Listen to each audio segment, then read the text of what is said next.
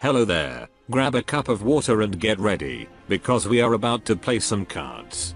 Today we will try Slay the Spire, a combination of roguelike and a card game.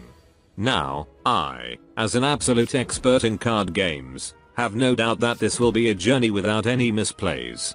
You think I might be joking, right? Heck no, look at this map. I have already almost reached the big boss at the end of it. So I begin the battle with this boss, and let me give you a brief explanation of the rules. You draw cards in the beginning of each round. You play what you play, and then the stuff gets discarded.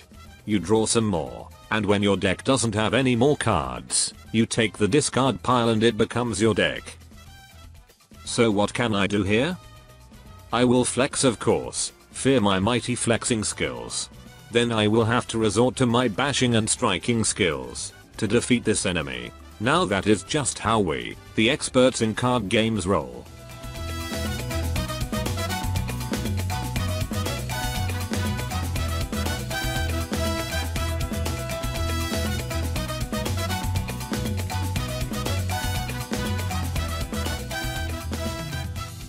And at this point you might be thinking, oh yeah, you just destroyed this boss, you got this easy peasy. To which I say, I may have won the battle, but the war is not yet over. I travel the harsh map, discovering new challenges and fighting my way through tough encounters. I take a rest, and there I am, once again fighting with the big bad dude. The champ they call him. And a champ he is, look at those hit points compared to mine.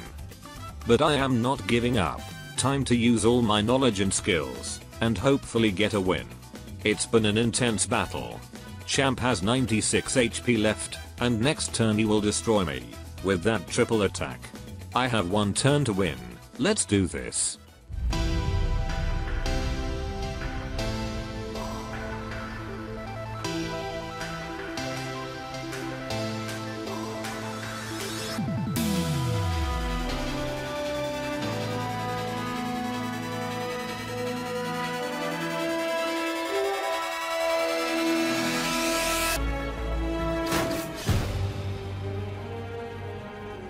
Alright, maybe another time.